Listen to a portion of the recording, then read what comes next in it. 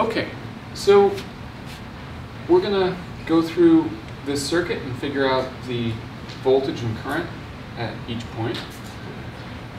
Before we do that, the first thing that the circuit is asking for is the total resistance here. So how do we go about finding the total resistance? We have to simplify this circuit, right? So we have to look for resistors that are either in series or in parallel, and then find the equivalent resistances of those existing resistors. So do you see any resistors that are in series or in parallel here? Which ones? Yeah, the 2 kilo ohm and the 10 kilo ohm, right? Those are in parallel. Yeah. So we can simplify those. Now, what formula do we have to use when we do that simplification? 1 over resistor 1 plus 1 over resistor 2. That's exactly right. So 1 over the total resistance equals 1 over R1 plus 1 over R2, right?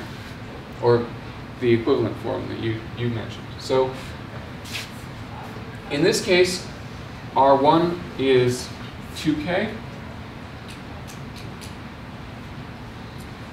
So remember, I convert to raw units before I do the calculations, so I convert that to ohms. So 1 over 2,000 ohms plus 1 over 10,000 ohms. So what does R total come out to be? Somebody have a calculator? 1.67 ohms. Okay, good. 1.67 kilo ohms. And there was sort of a gut check that we could use with this, right? We said that when you have 2 resistors in parallel, that means that there's 2 paths for the electricity to go down. So it's going to be easier for the electricity to flow down 2 paths than it would for it to flow down any single path. So when you have 2 resistors in parallel, the total resistance always is less than the smallest existing resistor, right? Here, the smallest resistor was 2 kilo ohms. So we know that the total resistance, equivalent resistance, should be less than that, and it comes out to be 1.67. So that passes our gut check, right? Seems like we're on the right path there. So up here, we can write that. We could say R total equals 1.67 kilo ohms. Yeah? That's just the equivalent resistance. Oh, you're right. You're right. Thank you. I'm jumping ahead. All right. So that's the equivalent resistance of these 2 resistors in parallel. So what we can do is we can draw an equivalent circuit.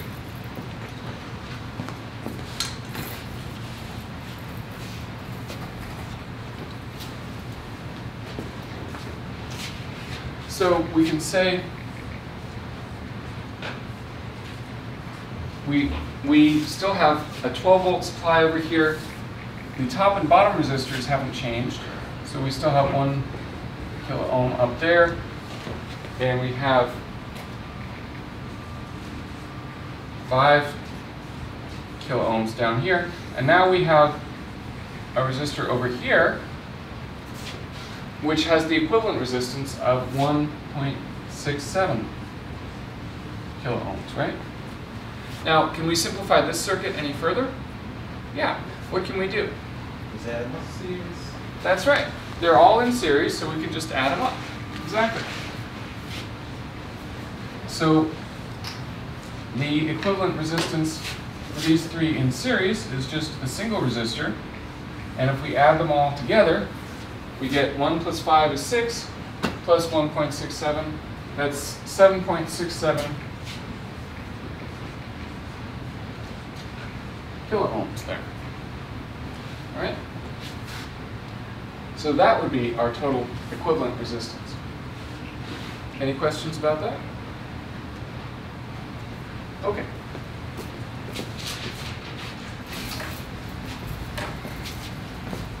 So we can come back over here and we can say that our total is 7.67 kilo ohms.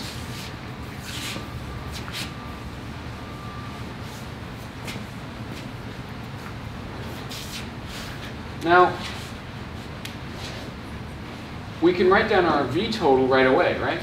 How do we know what V total is? It's 12 volts, right? It's just the voltage which is being applied by our power supply. So we can write that down. 12 volts. Now can we find I total? Yeah, how would we do that? Ohm's law, that's exactly right. So we know that Ohm's law is written like this, V-I-R. We're trying to find I, so we come over here and we cover that up. We say I is V over R.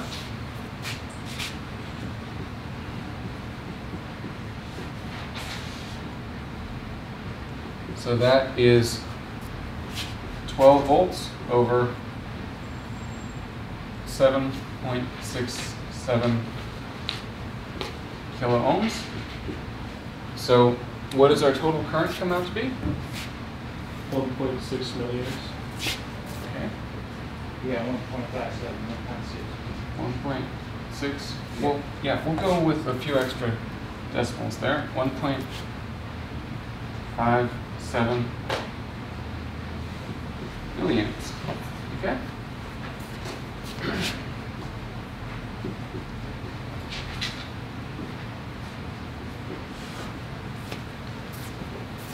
Okay. Cool. So we know our total current.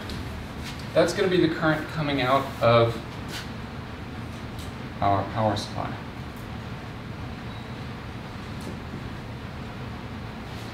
So how much current is going to be coming back into our power supply? Same thing. Yeah, exactly. The amount leaving is always the same as the amount coming back. Okay, so we know that. Now, are there any other currents that we can write down right now?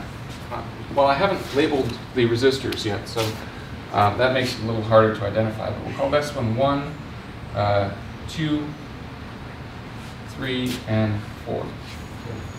So, can we write down any other currents right now? No? Yeah, what about this one up here, R1, like you said? I heard somebody mention that. 1.57. Yeah, exactly.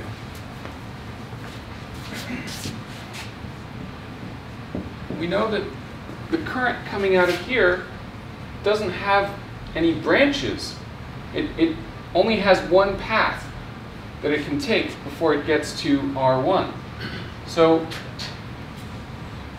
all of the current that comes out of our power supply has to go into R1. It has no other place that it could go. So if we know the current coming out of there, we know the current for R1 also. Is there another one that we could say? R2. Yeah, this one down here, which is, R2. yeah, R2. So that's 1.57 milliamps as well. Okay? Because, what's that? So the rest between the 2 and 4 splits. That's right, exactly. The current coming out of R2 only has one path before it gets back into the power supply, but like you mentioned, there are two paths where the current can go for R3 and R4, and we don't know exactly how much goes on each side, so we cannot write those down yet. But we've gotten the current for R1 and the current for R2, so that's pretty good. That's a good place to start. So what could we calculate next, do you think? Well, we know the voltage in parallel is the same, so it's going to be 12 volts divided by the equivalence of those two resistors. Almost. So yes, the voltage on these two resistors is going to be the same, but it's not going to be 12 volts, right? We have 12 volts across the entire circuit. Oh, okay. Yeah, so we have, but we lose some voltage here and some voltage there, so there's a little bit less when we get over there. So that would be the volts. yeah. What you lose doesn't divide in volts. Yeah, so we should probably calculate how much we lose. Yeah, exactly. So we know the current through R1, and we know the resistance. So can we figure out the voltage there? Yes. Yeah. 7.6 volts have been dropped because R1K. Yes, that's exactly right. That's exactly right. And we know that because, well, we know that the voltage is I times R, so it wouldn't be 7 volts. It would be I in this case is 1.57 milliamps, or if we were going to do that in current in raw units, it'd be 0.00157 amps times our resistance, which is 1,000 ohms, right? So what does that come out to be? 1.57. Yeah, 1.57 volts. Yeah. So the voltage here is the voltage for R1, so that's 1.57 volts.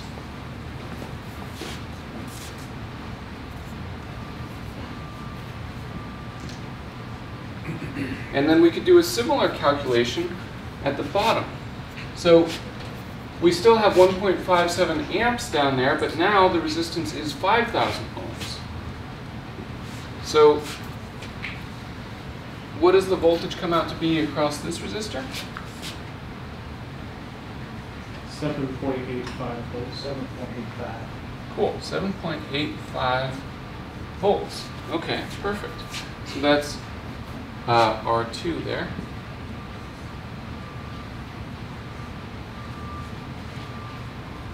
Volts. Okay.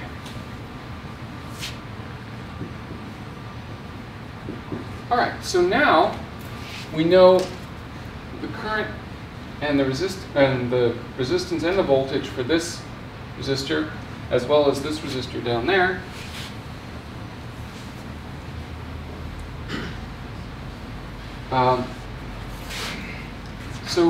So now, like you were saying, we know that the voltage across these two resistors is going to be the same because they are in parallel. So we can figure out what that voltage is, right? We're starting with 12 volts, and we lose 1.57 volts up here and 7.85 volts down there. So the voltage here is whatever is left over. So this voltage would be 12 minus 1.57 minus 7.85. So what does that come out to be? 2.58 volts. 2.58 volts. Okay. So that's the voltage for R4.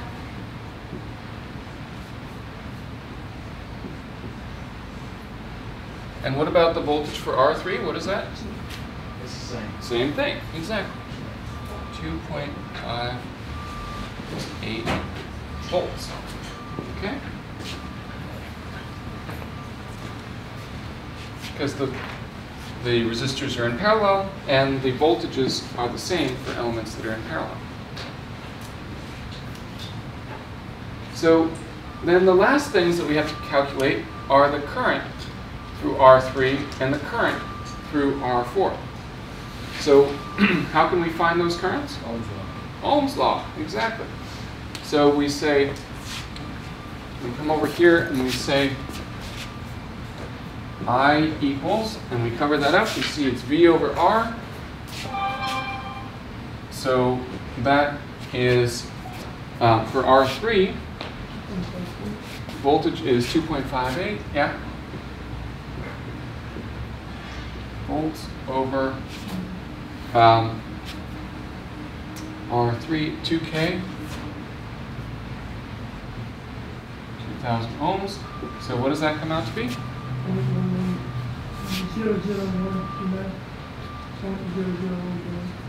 001, and then are there more decimals? 29, thank you. 29 amps. So we could also write that as 1.29 milliamps. And then finally, for the last one, it's a similar calculation, except instead of 2,000 ohms, we have 10,000 ohms down there. And so the total current for R4 comes out to be what? It should be 0.25. 258 microamps. Yeah, perfect. Or 0.258 milliamps. Yeah. So, any questions about how we did this calculation? This calculation, this type of circuit is the circuit that you're going to be building for your midterm. Okay? And the midterm is going to be entirely hands-on. All right? You will not be required to do any calculations. You will be able to do everything you need to do by building the circuit and doing the measurements. That being said, it's a very good idea to know how to do the calculations and to do them on the midterm to check your work. Okay, this gives you peace of mind. If you do the calculations and you get values that match up with the measurements you've made, you know you're doing well, right? If your calculations say one thing and your measurements tell you something else, you know it's probably time to go back and check your work, right? So even though you won't be required to do the calculations, it's very helpful if you know how to do them. So I'm happy to answer any questions about this right now. I will not be able to answer any questions about doing calculations or anything like that on the day of the midterm, which will be next class period on Wednesday. So if you have any questions at all, now is the time. So anything? Okay, cool. All right, so that was a brief review of this circuit. So let's do a quick overview of the midterm, how it's going to go and what's going to be on it. Everybody should have a handout that talks about the midterm, that's practice. If you don't have one, they are on the table here. You can come and grab one.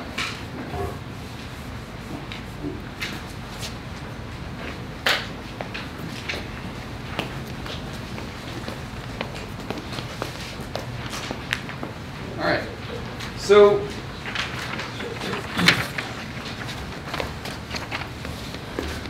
the brief overview of what you're going to do for the midterm is that you're going to get some resistors. You're going to measure the values of those resistors, write them down, write down the band colors that should be on those resistors, and then build a circuit with those resistors, just like the circuit that we just went through. You will then measure the total, basically measure all of the quantities that were just up on the board there and write them down. And then you will you'll actually list out a couple of pieces of equipment and that you have used to do your experiments. Okay? So that's the brief overview. So let's talk about a few more details. Let's just kind of start at the top here of the handout and work our way down. So the first thing that it talks about is your name. You've got to put that down. I've seen some people forget. And then after that, you want to record the bag number that is provided. So what we're going to do is everybody is going to get a bag that includes 4 resistors in it. And that bag will have a number on it, and it's important that you write that number down. What happens is that we have a list of all of the bags and which resistors are in each bag. And so we check our list when we're going through and grading the tests to make sure that you did the measurements properly and you got the correct values. Okay? So if you don't write down the number, we don't know which bag you got and we can't check your work. So it's important to write down the bag number. You're going to set the power supply to 12 volts, and then you're going to use the DMM to measure the recorded voltage, right? Yeah? Are we doing it as lab partners or individuals? Or? Individually. Everybody's going to get their own kit. Everybody's going to work by themselves. There are too many of you to fit every one person to a bench in our normal lab room, so we're going to overflow into the room next door. So some people will be in the room where we usually sit, some people will be in the room next door. Both rooms have the same equipment, so you should be able to do it just fine no matter where you are. You'll just decide among you and your lab partner who's going to be where, okay? So you're going to set the power supply to 12 volts, and then you're going to use the DMM to measure and record the voltage. So you're just going to hook the DMM straight to the power supply and read whatever value you see. Now, it says set it to 12 volts, but I want you to actually record the measurement that you see. So it's probably not going to be 12.000, you know, it'll probably be 11.97 or, you know, 12.02 or whatever it is, you know, somewhere in there. Just write down whatever the actual value is that you get, okay? And then the next line says use a DMM to measure the value of each resistor, determine the 3 band colors. Well, you might think this is pretty easy, right? You just look at the colors and write down what you see. Well, we're not that slow, okay? We did think of that. We give you resistors that have little plastic sleeves around the colored bands, okay? So they cover up the colored bands so that you can't see the colors. So instead, the resistor sleeves will have little markings on them. It'll be like a 1 or a 2 or a 3 or a 4 or something like that, right? So these markings correspond to the resistor number. So when you're working with the little resistor that has the single marking on it, that'll be R1. And when you measure the value for that, you'll put it down in the spot for R1 and so on. The little 2 marks are for R2 and so on, all right? It's important, again, that you put the measurement for R1 in the spot for R1 because our list has them separated that way. And also, when you build the circuit, it's important that you take the little resistor with the 1 single mark and put that in the spot for R1, okay? Because if you guys know that if you take the same resistors and mix them around and put them in different places in the circuit, you get very different total resistances, total currents, all that stuff. So it's important that you put the correct resistor in the correct spot on the chart. And you'll notice that the resistors here are not numbered exactly the way that I numbered them on the board today. The R1 and R2 are on the right-hand side, R3 and R4 are on the top and bottom. Make sure that when you build the circuit, you build it according to the diagram on your page. Okay, that's the one that you should use. We check our work against that diagram. So make sure that you do that. So let's go back to talking about the resistors themselves.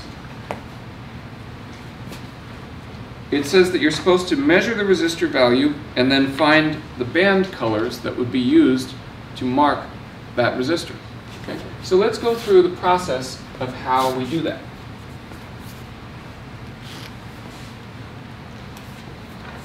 So the first thing that we have to do is we have to measure the value of the resistor. And what we want to end up with are the colors for that resistor. Okay? So say that you measured a resistor and the value was something like 1,051 ohms, okay? Something like that. we want to find what colors we would use to mark that down. So first of all, let's talk about the value. If you connect your resistor to your multimeter and you see 1051 ohms on the screen, that's what you should write down. Okay, write down exactly what you see on the screen. You should not round it, you should not change it, you should not do anything to it at this point. Yeah? So based on looking at this, we don't have to worry about the tolerance band, do we? That's right. We're going to ignore the tolerance band. So when you measure the resistor, you just write down exactly what you see on the screen. Okay, so that's the first step. And we want to get to the colors. But in order to get to the colors, I do a couple of intermediate steps in order to help me keep things straight in my mind. All right? You guys are not required to do this. If you can just, sort of leap ahead somehow, then that would be okay. But this is what I recommend. This is how I keep things straight, and I think that this helps other people as well. So what I do is I find two intermediate steps. So the first intermediate step that I do is the rounded value.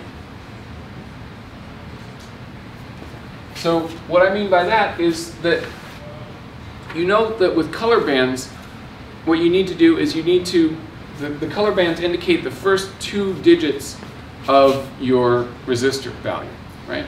So we need to round this value in order to preserve only the first two digits that we would have. So what we do is we look at the third digit, and then we decide whether to round this second digit up or down. Okay? If the third digit is 0, 1, 2, 3, or 4, we keep the second digit the same. If the third digit is 5 to 9, then we round up. So in this case, the digit is 5, so we're going to round up. So the rounded value here would become 1, 1, and then the rest of the numbers become zeros. So this would become 1, 1, 0, 0.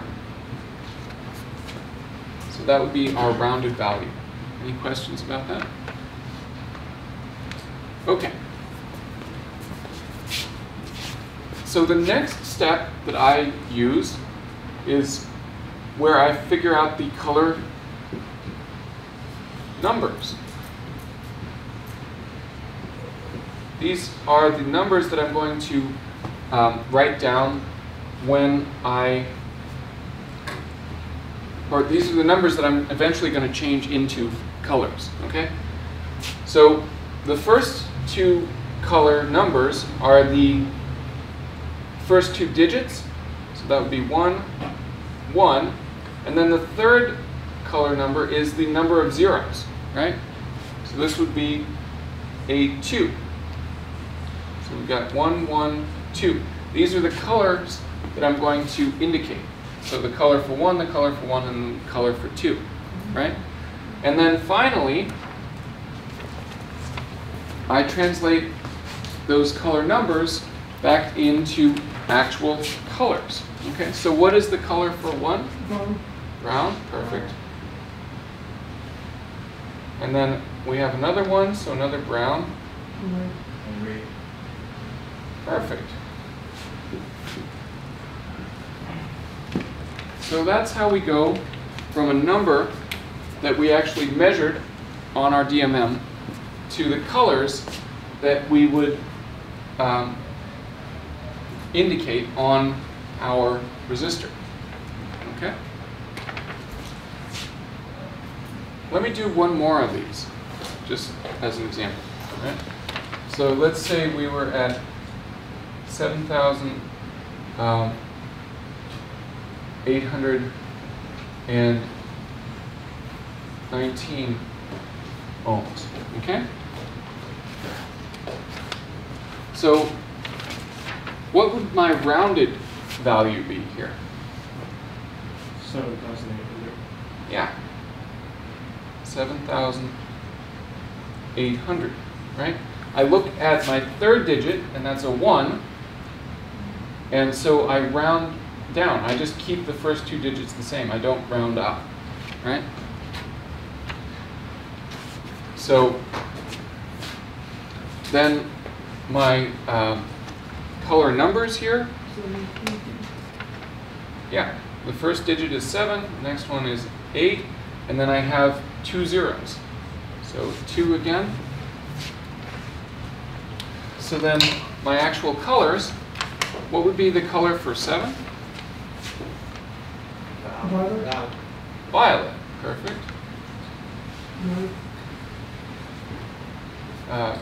In gray.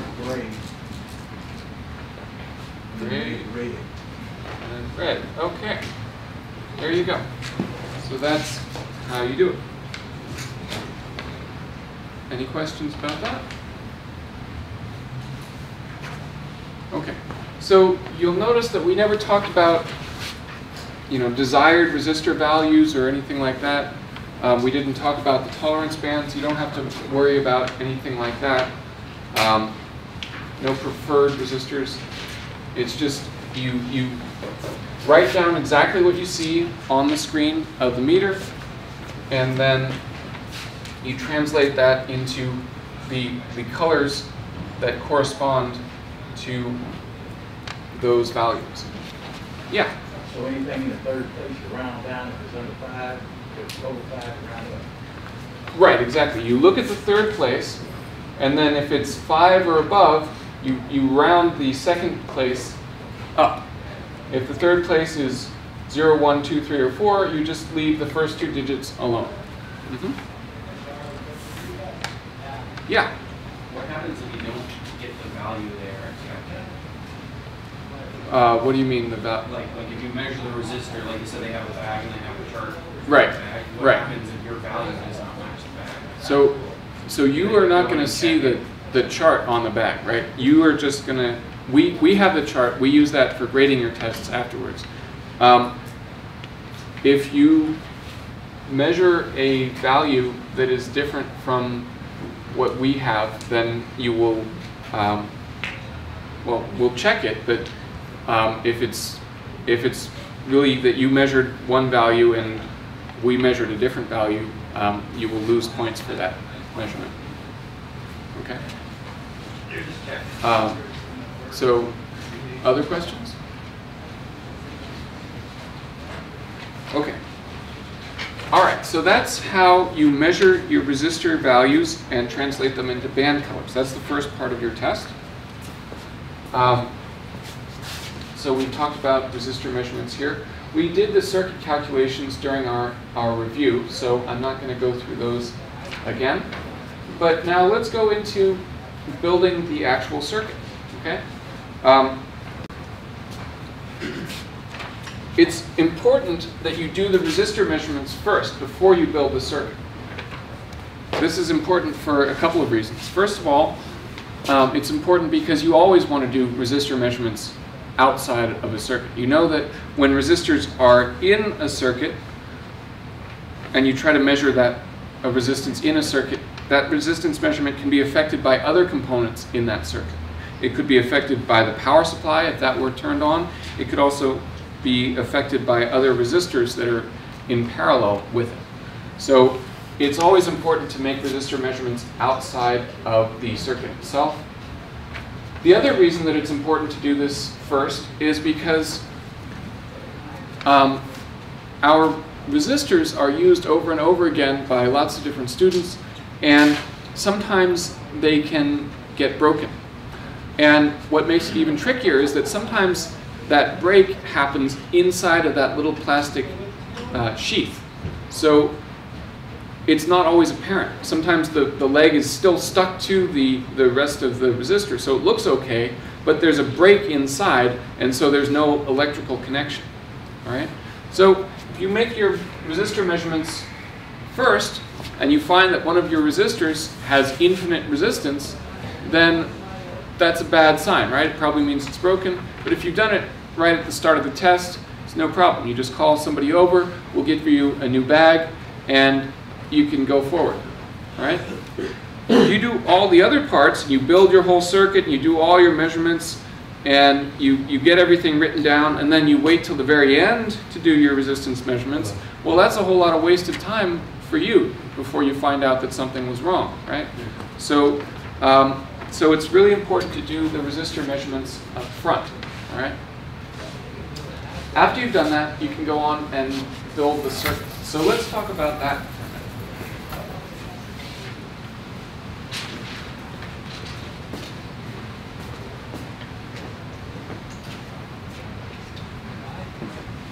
While we're waiting for the display to come up, I want to stress the importance of using units, okay?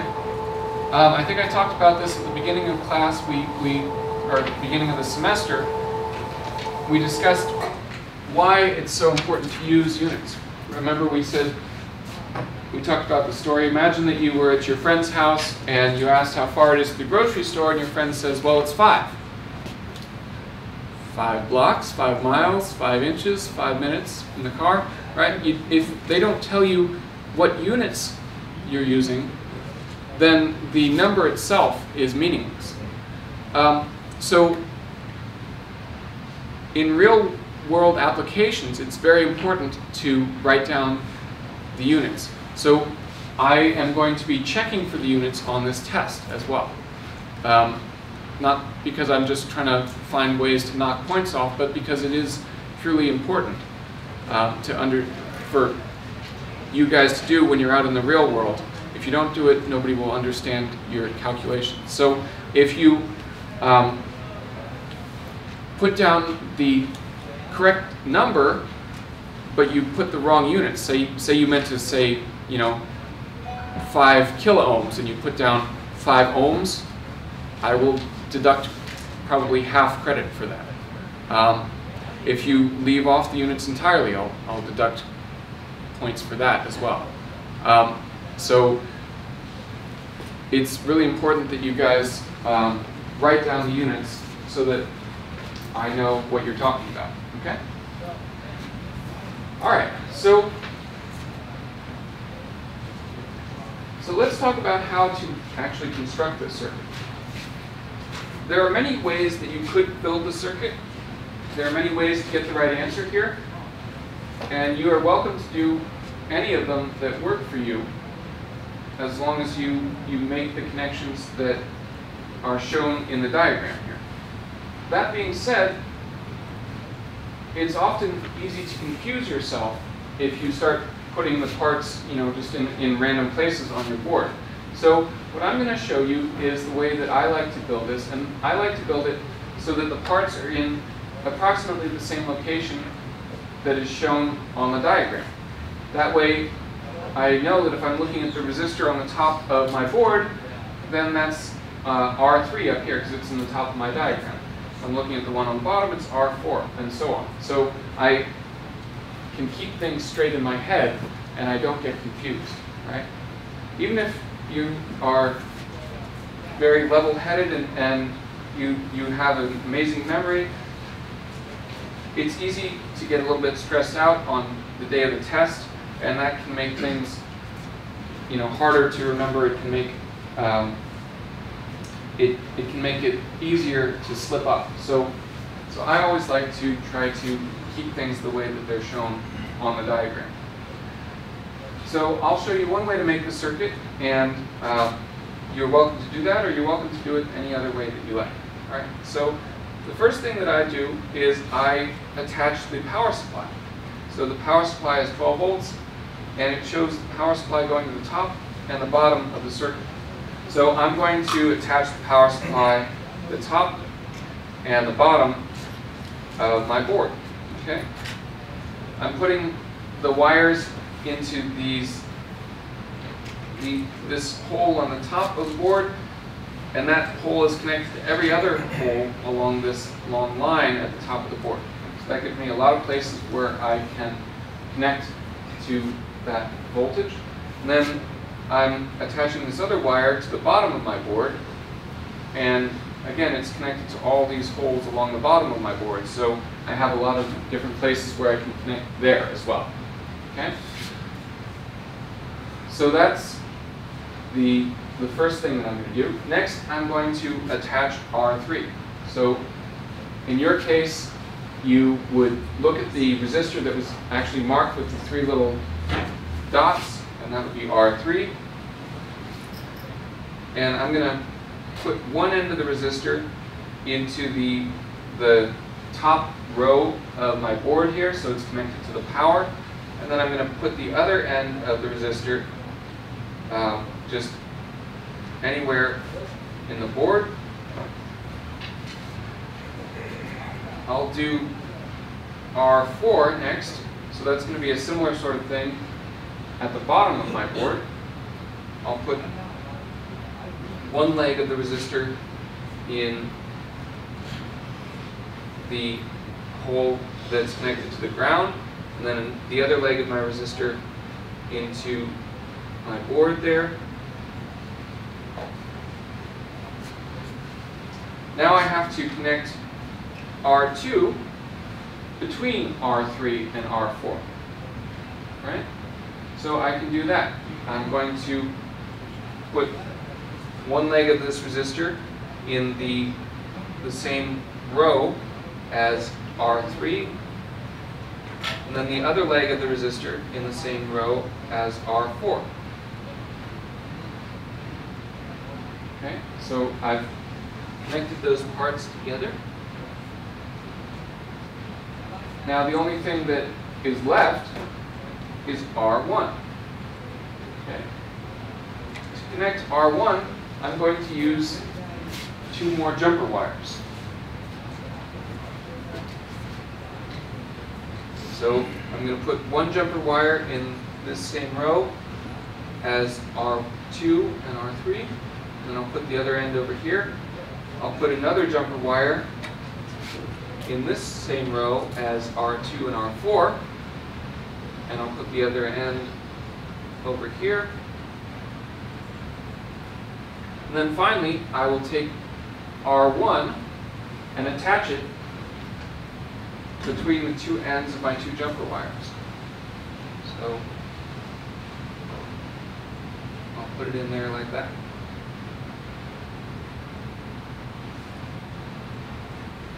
And that is the complete circuit. Okay? You'll notice that the components are laid out in approximately the same place as they are on the circuit. And so everything, it's easy to keep track of it that way. Any questions about how I built that? Okay. So then let's talk for a few minutes about how we can make the measurements that we need to make once the circuit is constructed. Okay? So you're going to be using your digital multimeter to make these measurements. The first thing that you want to measure is R total. Okay?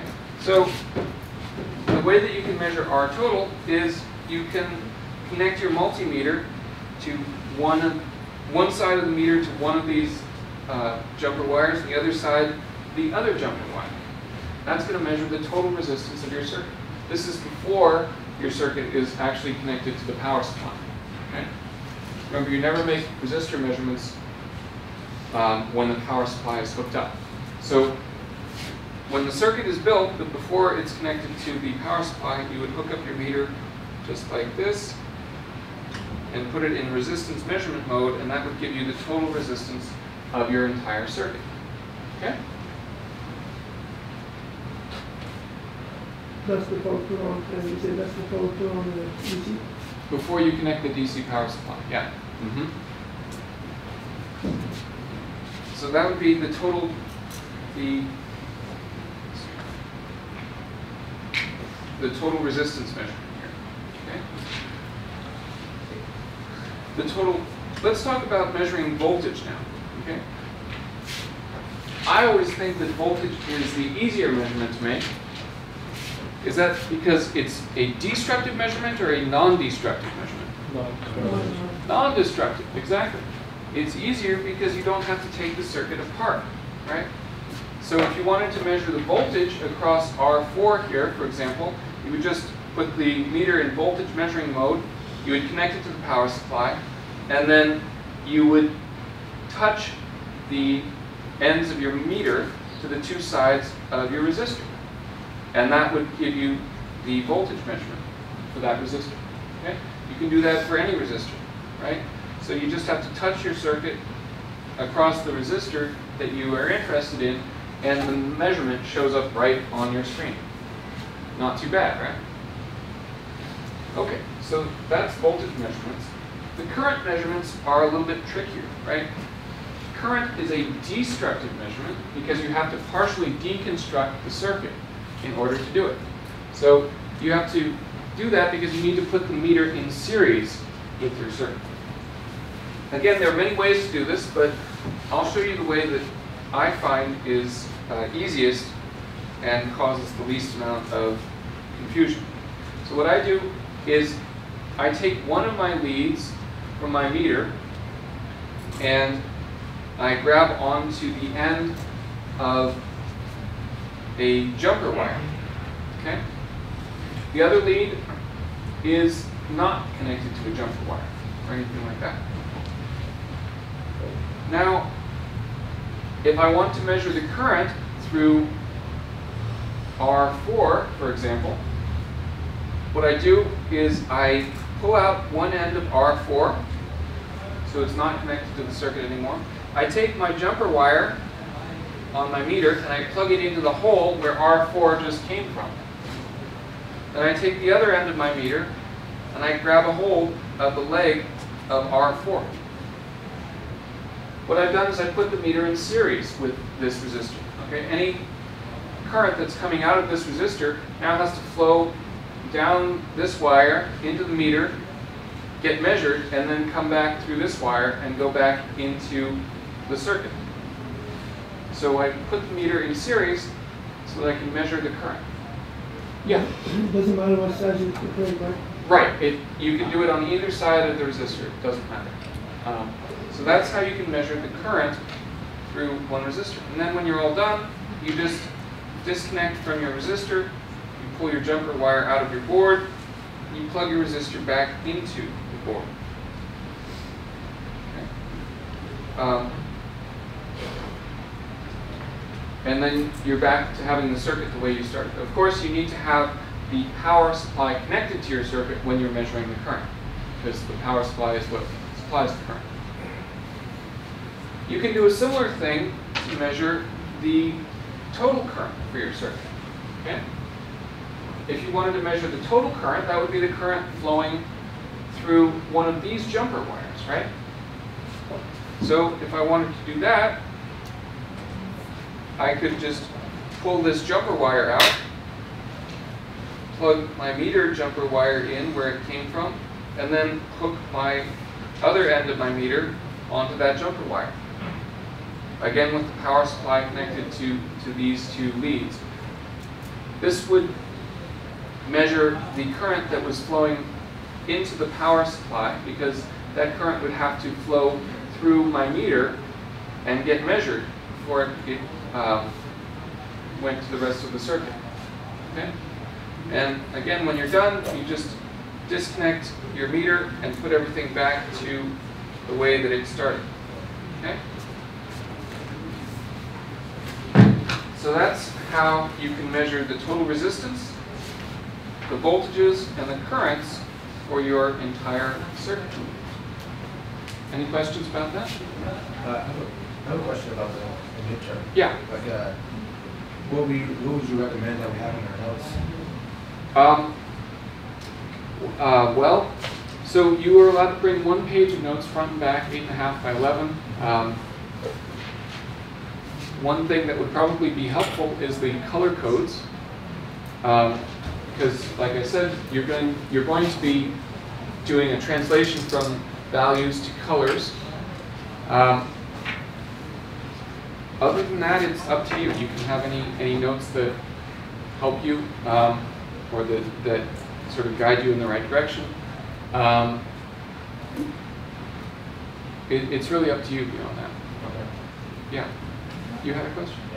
do we use the rounding portion of values or the real value? Check You're going to use the real actual values. so when we do like a check, when we check it off, like on a separate sheet of paper, just checking it, we want the value, would it be beneficial for the value or real value? What do you mean use a separate piece of paper? I mean, like, to check out our answers. Oh, yeah. So if you're doing the calculations to check your work, I would recommend that you do as little rounding as possible. The more rounding you do, the more errors you introduce, right? If you had a value that was, 5.25 and you round it to just 5, then you multiply it by a few things and you do some more rounding. You're creating small changes each time that you do that. And the more times you do that, the farther you get from the correct answer. So if you do that enough, your calculated answer might start to look different than the measured value, even though you did the correct series of calculations. So I would recommend keeping as many decimal points as you can, probably two or three decimal points during your calculations. Was there another question? Yeah. Yeah, can you use index cards instead of? No, you're allowed to have one sheet of paper, front and back. It can be up to 8.5 by 11. Yeah, that'd be fine. Okay. As long as it's less than 100 square inches. Okay. So if you wanted to have one index card, that would be fine. If you wanted to have a piece of paper. Well, I say that because some people have, note cards printed out that are in funny shapes. They're sort of long rectangles and stuff like that. So it's okay to have a rectangle like this big. Not okay to have one that's like this big, right? So as long you can have handwritten notes, you can have printed notes. You could have them in any language you like. You can have them in any sort of shape that you like, as long as it's less than 100 square inches, and it's just one sheet of paper. Okay? Yeah. Earl's made up these sheets I just saw Jesse pull out. Yeah. Some people have. Yes. Yeah. That is printed. It's one sheet of paper and it's less than 100 square inches, so that qualifies. Was that one? This one I got handed out in 312. Oh. Yeah. So those are okay. Some people have little cards that have the color codes printed on them, and that's okay as well. But if you bring in the card, that's your one piece of paper, all right? So you can't have a card and other notes. It's one or the other. Yeah? So is this pretty much what we're going to be doing, or is there going to be a couple extra things for the midterm? This is it. The only difference is that it's not going to say practice at the top, and it might be a different color sheet. But other than that, it's going to be the same. So let's talk about a few more details, okay? Any questions about building the circuit or doing the measurements before we go on? Yeah. So on the G, section G. Yeah. I listed 5, I think 5, 6.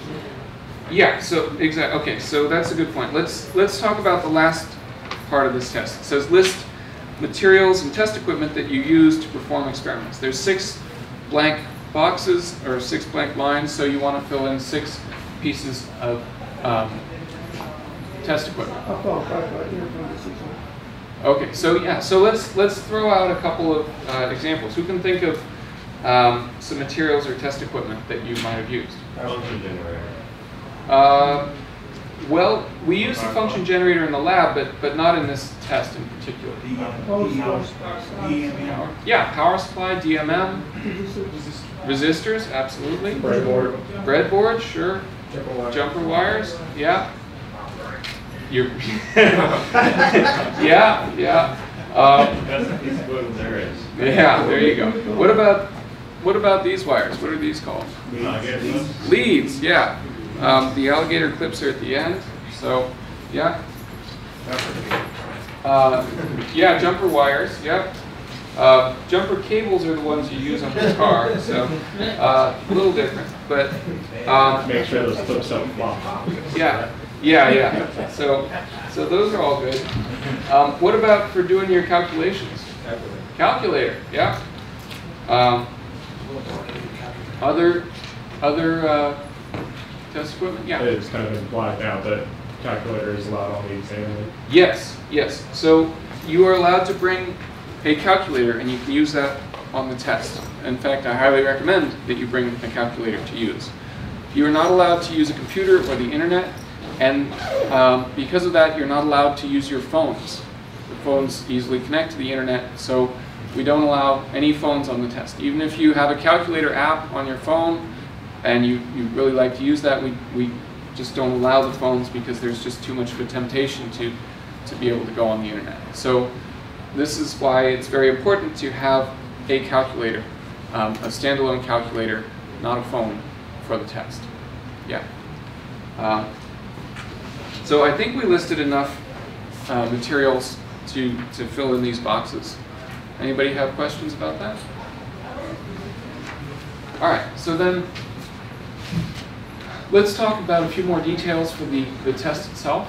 The test is going to be in the lab where we normally have our labs. So we're just going to meet over there. We're not going to come to this room first. We're just going to meet over there. We'll meet at our normal 9 o'clock starting time. As I mentioned at the beginning of the lesson, some people, we don't have enough benches in our normal lab to have everybody at their own station over there. So we will have some overflow into the room next door. So you'll just talk with your lab partner and decide who's going to stay in our typical lab room and who's going to go next door. There's the same equipment in both places. It works just the same. It's just up to you. Yeah. You will be allowed to have an hour and a half to do the test, but there won't be a penalty if you go over that time. So it's technically an hour and a half long test. Okay.